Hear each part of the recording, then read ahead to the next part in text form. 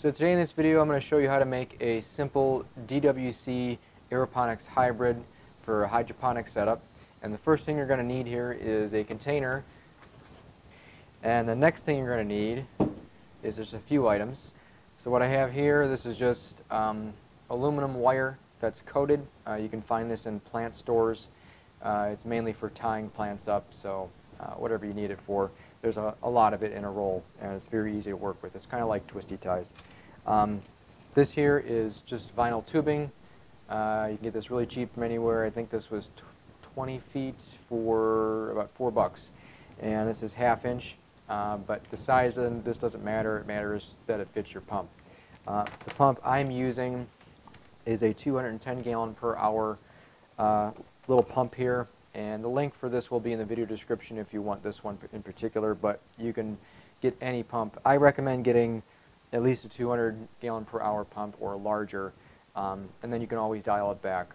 But for me, this is going to work just fine. But 1/2 inch tubing fits this little nozzle on the end.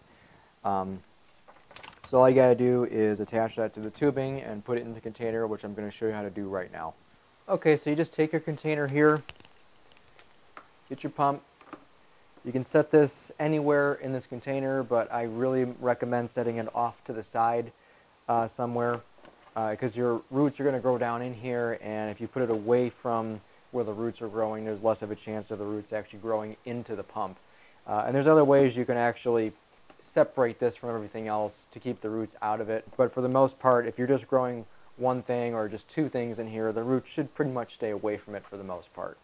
So you can put it off to the side here, and then you'll take your tubing, just simply attach it to that.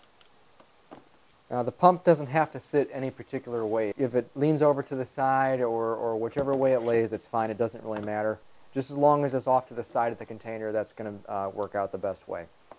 So then what you do is you take your tubing and you're going to put it around the container, and you're just going to kind of mock it up first. So what you'll do is just kind of push it into the corners a little bit so it gets around to the edges, and then you get all the way around to the other place of where you started, and then at that point, after you overlap, you'll have a little bit more than a complete circle, so a little extra length. And then what you do is you cut this end off right here. And then what you want to do is you want to take the end of this tube and you want to seal it off. Now there's many different ways you can do this. You can plug it up with something, put a cap on it. I mean, you can be creative however you want to do it, but the way that I do it is I just heat it up with a torch so that it's almost melting. Even if it catches on fire, it's okay.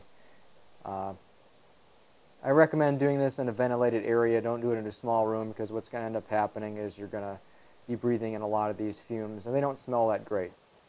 But what I do is I heat it up so that it's basically melting like this, and then I will take a pair of pliers and then I will pinch it at the end so that it seals off.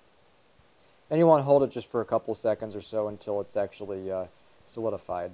Now what you want to do is take your wire, and honestly you could use anything. You could use a coat hanger and bend it up. You could use copper wire. But this is what I'm using today, so I'll cut off probably 10 of these. And now that I got my lengths of wire here, I'm just going to simply use those to hang this vinyl tubing along the outside edge of this container. And these are thin enough to where it's not going to interfere with the lid. So you can do this a number of different ways. You can just wrap the wire around the tubing like 1 or 2 wraps and then just bend it over the side like this. Or what you could do is kind of just do it like a hammock and then bend both leads over the side like that as well. It doesn't really matter. So now after just a few minutes here, you can see that it's all set up. Now you could make this whole thing with PVC if you wanted to, but you have to get piping, and you got to cut it, you got to get your joints and do all kinds of measuring. This is just a simple, quick way to do something, and you can set up a bunch of these pretty quickly. So now what we're going to do is add water to the container, which is going to lead into the next step. So I can show you what you're going to do to make the holes in this tubing. So now with the pump plugged in, what you're going to do is you're going to grab yourself a torch and a nail. You can start at the end, you can start at the beginning, it doesn't matter. But for me, what I'll do is I'll start at the end, and I'll make a hole probably every maybe 8 inches or so. until I get all the way around to the other side. And then what I'll do is I'll start filling them in with other holes in between, because I don't want to make too many holes and have low flow.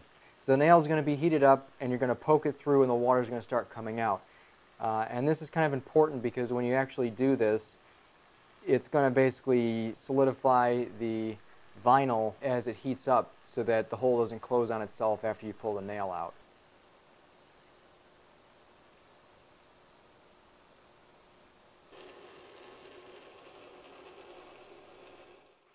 And that's pretty much it. I'm going to turn this pump off so I can talk a little more about this. So what I'm actually going to be doing with this here is growing watermelons indoors. And the experiment is not to see if I can grow them indoors, it's to see if I can grow them under only 100 watts worth of light.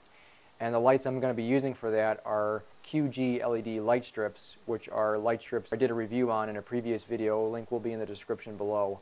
And I'm going to be attempting to grow sugar baby watermelons under them, and I will see what happens. But if you want to see the watermelon video or just see if it actually works out, the link will be in the description once the video is done.